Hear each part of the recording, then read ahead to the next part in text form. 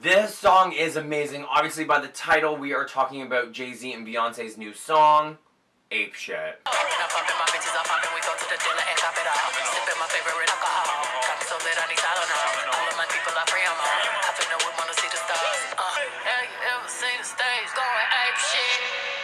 Have you ever seen a crowd going ape shit?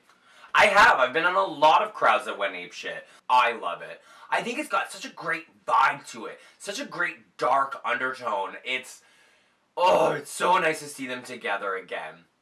We've had a lot of great collabs with them. We've had Upgrade You. How can we ever forget Drunk in Love? Drunk in Love. That'll be the only time I try to do that. Beyonce, if you're watching this, which you are totally not, I'm sorry for that. And I will also take an email about the tour that you want me to come and join you on. Okay, done. Moving on. It is such a great song. It literally, when I'm walking down the street and I listen to this song, it literally fills me up.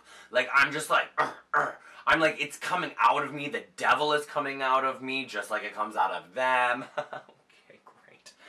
But I love it. The video, 6.5 minutes, it's great. It has this, it's shot in the Louvre, obviously in Paris, but it has this very opposite sort of feel of Coming to America. Starring Eddie Murphy when Eddie Murphy was still relevant.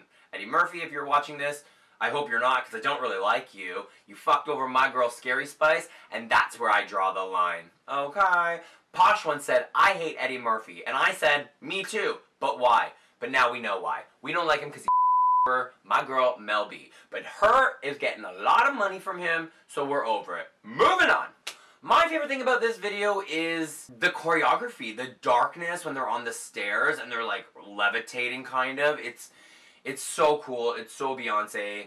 Beyonce's gotten a lot darker ever since her release of Beyonce.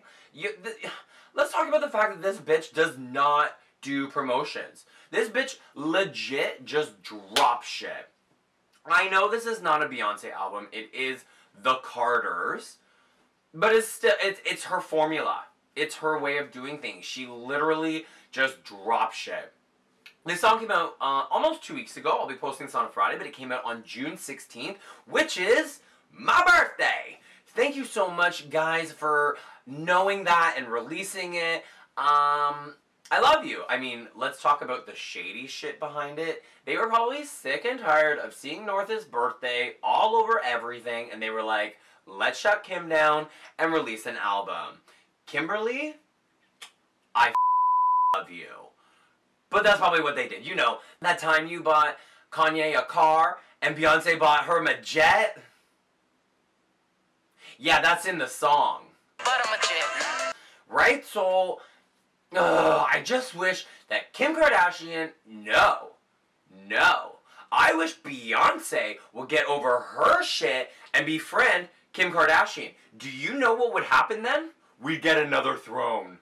We would finally get to see Jay-Z and Kanye back together. And I'm sorry. That's what I want. I think it's what the whole world wants. It's for the four of them to be friends. The fact that North has not played with Blue yet is insane. But I'm digressing. We need to get back onto the topic of this song. I love it. It gives me such life. The fact that it was out on my birthday makes it even better. That's really all I got for you. I fucking love this song, and I just wanted to talk about it. I wanted to shoot the shit a little bit and obviously spill some tea. And that's what you got. Thanks everyone, and I'll see you next week with maybe another Taste Test Tuesday. You know I'm gonna post it. Bye.